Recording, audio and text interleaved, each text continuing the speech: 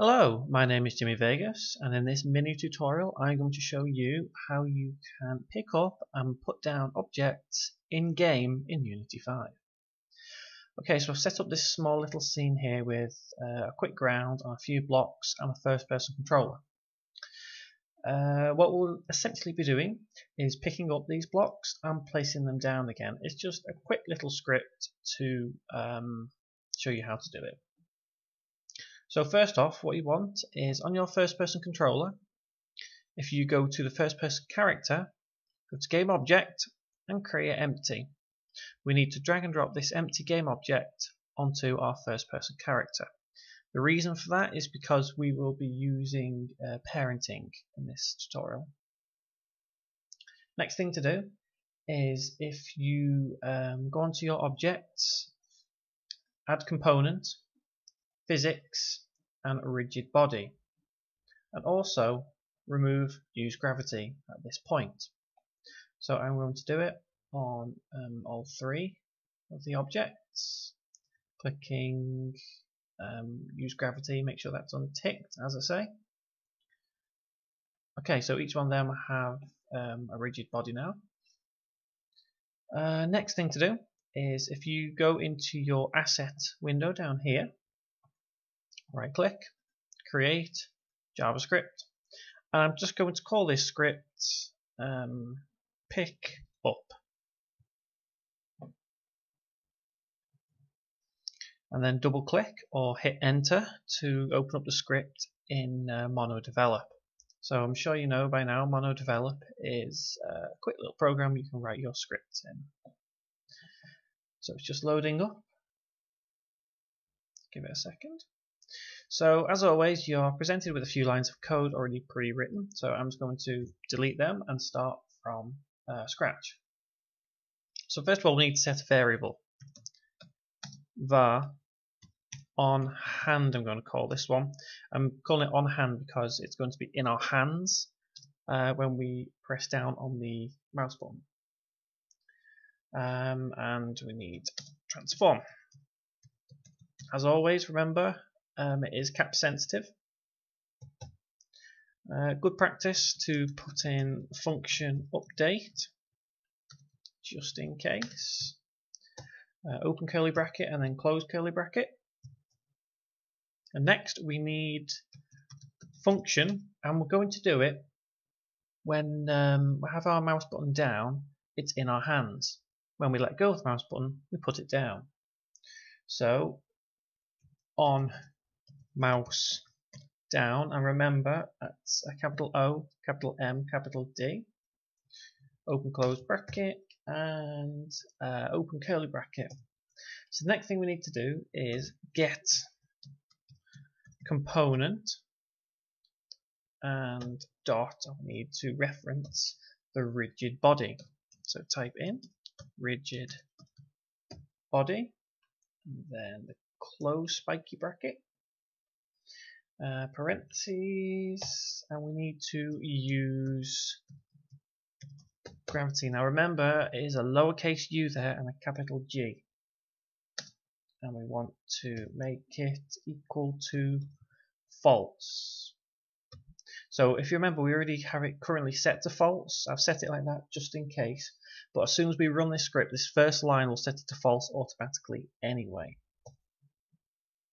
So next we need this dot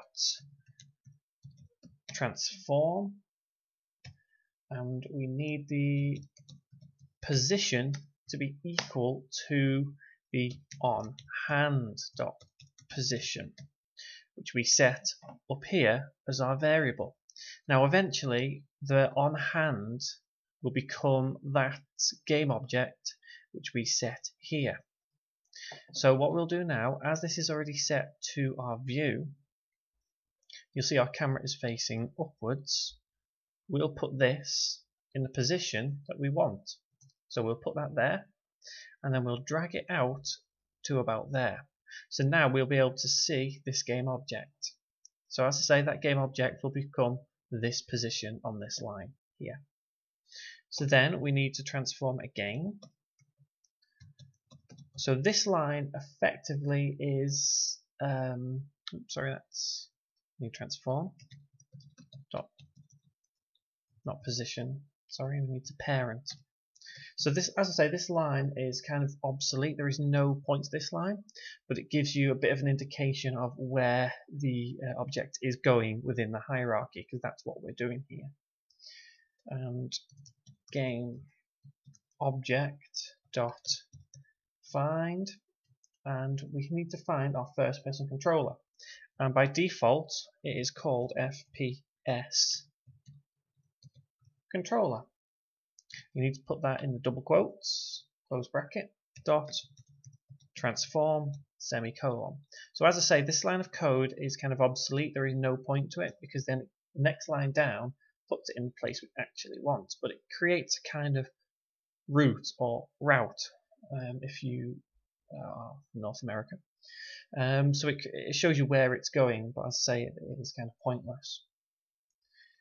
And this dot transform parent equals game, oops, that's capital O, object dot find, and then we need to put it as the item which is below first person controller, which is called first person character.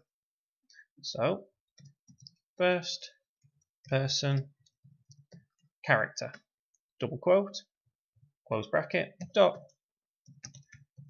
transform, and then semicolon, and then finally close curly bracket. So this section right here is when our mouse is held down, our mouse button is held down, the gravity turns off, it takes the block to the on hand position, which we will set as the game object, and then it parents it with the first person controller, and then it reparents it with the first person character. So then we need to write a function to when we let go of the mouse. So on mouse up, open curly bracket, and essentially we can do a nice quick one here. What we do, this dot transform dot parent equals null. So it unparents it completely. It puts it in the main hierarchy. If you have this object in another object in the hierarchy, so for example, if we had another game object in the hierarchy called, let's say for example, A, and the cube was in there, and you wanted to put it back in there, all you would do is before this line, instead of this line, you put instead of null, you put game object dot find, and then in the double quote brackets you put A, and then dot transform. So then it will put it within here. So I'm just going to take that out and get rid of that empty game object. So as it stands now, this line will uncouple it from everything. And then finally, we need to get a component again, and we need the spiky open bracket, and we need rigid body, close spiky bracket, and then we need to use gravity again, and we simply put this as true, and then semicolon, and then close curly bracket. So this then puts the gravity back on, which will make the object fall back down to the ground. So save that script, then head back into Unity. So this script now is, have I done something wrong there? I think that should be a lowercase b on the rigid body. Yes, sorry, I've put a capital B on the rigid body there, and it should be a lowercase b. It's just capital R and then lowercase b. So it comes back to what I was saying before, as it is cap sensitive. Unity kind of kicks off a little bit if it finds something it doesn't like. So anyway, that script is complete now. So then we can drag and drop that script onto each one of our game objects, one by one. And then if you click on the object, you'll notice down here that we have on hand. So all we do is this game object here, which we created within our first person controller, we need to put in this section here as our variable. So if we go on cube 1 first of all, and then drag and drop a game object over here, and then the second object over again, and then the third over again. So then when we press play, we'll be able to have a look at our object, hold the mouse down, and we can walk around with it. And let's place it down here. Let's do the same with the others. Let's take this, walk over here, and let's place it on top.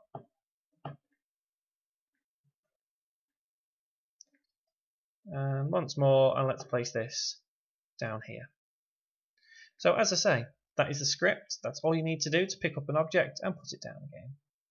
Thank you very much for watching, and I hope you learned something.